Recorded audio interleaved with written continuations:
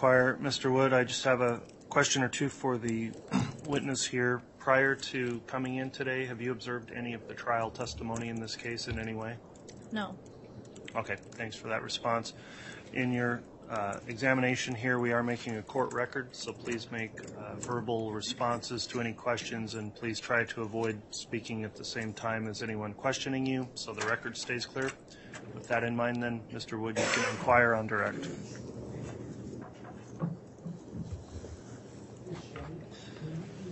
State your name and spell your last Yes, my name is Sydney Schenk, Schenk. I am 26 years old. Where do you currently reside? I currently live in Arizona. Was there ever a time you lived in Rexburg, Idaho? Sorry, I just realized the mic wasn't on. Okay, thank you, Mr. Wood. Do I need to repeat those questions, or do you have me on the record? Did we get it on FDR? I think there's enough to pick it up on the FTR, Mr. Wood, and the reporter got it apparently. All right. Was there ever a time that you lived in Rexburg, Idaho? Yes. When was that? It was back in 2019. Okay. And what were you doing in Rexburg, Idaho? I was attending BYU, Idaho. Were you working at the time? I was not. Okay. Were you, excuse me, were you looking for work? Yes, I was. Okay. How were you going about doing that? I had always nannied and babysat in the past, so I went on a website called care.com where you can place a job listing for nannying or cleaning services or senior care, like nursing stuff, and I had placed a listing to be a nanny. Okay. Through that listing, Mr. Wood, I want to make sure we get this. If you can kind of talk right into that mic, they're not that sensitive, so we'll make sure to get all your testimony. Thank you. Okay, thank you. through your listing on care.com, did you ever meet a Lori Vallow? I did. She had replied to my listing looking for help with her son, JJ. Okay. So you met her through the listing. How did you communicate? We had messaged through the app and then later continued talking through text messaging because it was easier. Okay. So you exchanged numbers. Yes. Did you keep those messages? I didn't. Okay. After messaging with Miss Vallow, did you ever meet her? I did. We had discussed a time for me to come kind of do an interview and see if I was a good fit for them. She had mentioned that JJ had some special needs and that he had autism, and so he required just extra help and wanted to make sure that I was a good fit. Okay. When did you meet her? I met with her on Wednesday, September 18th, 2019. Okay. Where did you meet her? I met with her at her townhome in Rexburg. Okay. How did that interview go? It went well. I arrived at her home and she greeted me warmly, gave me a hug, and introduced me to JJ and sort of told me about their life and that they had recently moved to Rexburg from Arizona, and that, JJ had some tendencies that he could get emotional easily, distracted, frustrated, and has trouble communicating with others, and that if you gave him a direct command and looked him in the eyes, that he would listen better. Okay. While you were there, did she say anything about her husband, Charles Vallow? She did. She had mentioned that he had just recently died of a heart attack, and that that JJ was kind of having a hard time, like, understanding what had happened. Okay. So you testified that she told you about JJ and that he had some special needs.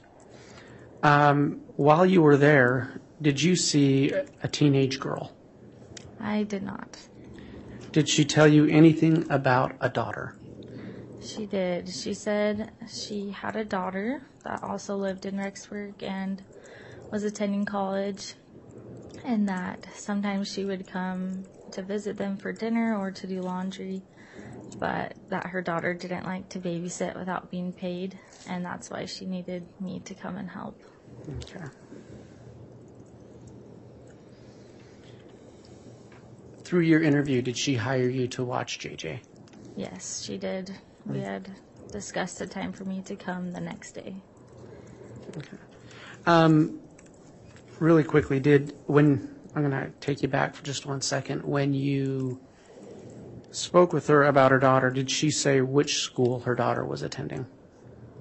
She did not. Okay. Did she say college? From what I remember, yes. Okay. So she hired you to watch JJ. Yes. Did you ever have a chance to watch JJ? I did. The following day on the 19th, I went to their townhome after I had finished my school that day and watched him for a few hours while she had to go to the airport to pick up a friend. Okay. Did she give you any special instructions for JJ that day? Yeah, she did. She talked about kind of what to feed him, what things he likes to do for fun, that I could take him to go play at Gravity Factory, which is like a trampoline park, and that if she got home later, I could give him his medication that helps him fall asleep faster. Okay. What do you remember about watching JJ that day? I remember it went pretty well. He just played outside with the neighbor friends and kids for a while. I brought him in to feed him dinner, and then he went back out to play at their house. So I went back to her townhome and waited and kind of cleaned, and then I went to go pick him up, and JJ and his friend had gotten in some sort of dispute over not sharing toys, and so I had him come home. And when he came home, he was very upset and sad that his friend didn't want to play with him anymore. He got pretty angry and like threw the ottoman and threw like a chair, and I tried to calm him down best I could, but eventually he ran upstairs and just kind of wanted to be alone and hide. So I let him stay upstairs for a while and hoping that he would calm down, but he didn't. Okay.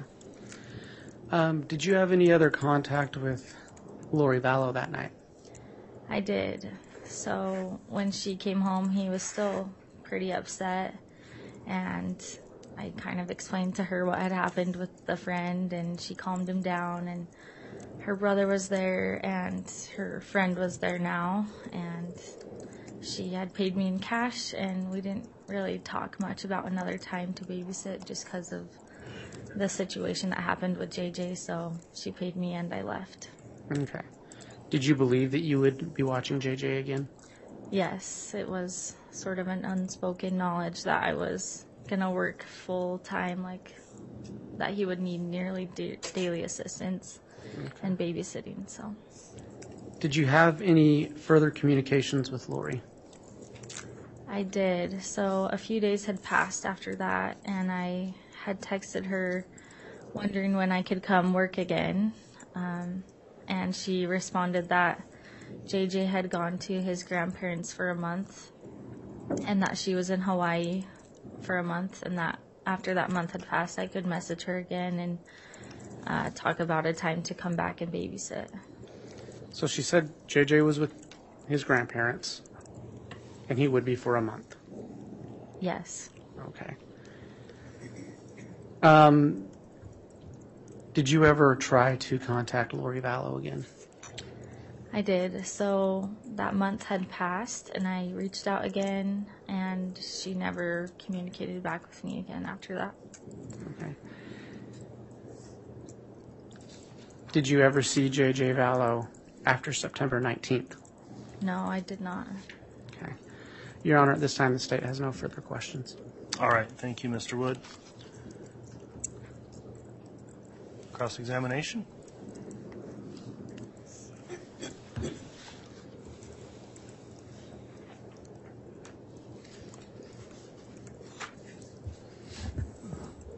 So just briefly, to follow up, on September 18th when you met Lori at her home, was JJ also there? Yes, he was. And so you were able to observe his demeanor and his personality? Yes. And then when she was talking to you about him, and she was planning on having you work for her long term. Is that right? Yes, that's correct. And was there a schedule like every Tuesday, Thursday, Saturday, a plan like that? Not that I remember, no. Okay. And so it was just that you'd be called frequently as the need arose. Yes. And because you were a student, your schedule was flexible. Yes. And so you agreed to be able to provide assistance as the need arose. Yes, that's correct. Was it daytime, evening that you had time available? It just depended on when my classes were. I don't remember the specific times. Okay. And so this, the time that you spent with Lori and JJ on September 18th, you were given a lot of information about JJ so you could take care of him long term for like the next several months or a year. Was there talk about that? There wasn't specific talk about long term, like a year, but I was, expecting at least the next several months to be able to work. And so you weren't planning on leaving town. You weren't graduating and leaving town right then that semester. No, not for a couple years. Okay. So with your talking with Lori, she was giving you information so that you could plan on how to take care of JJ long term. Yes. And with your knowledge of JJ's special needs, you agreed to that. Yes, I did. There was Lori didn't give you any indication, did she, that, hey, I'm just hiring you for this week and then never again? No, she didn't. Okay. All right. Thank you.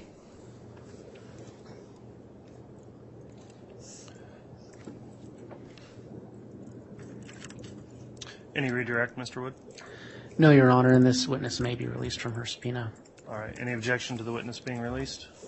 No, Your Honor. Okay. Thank you.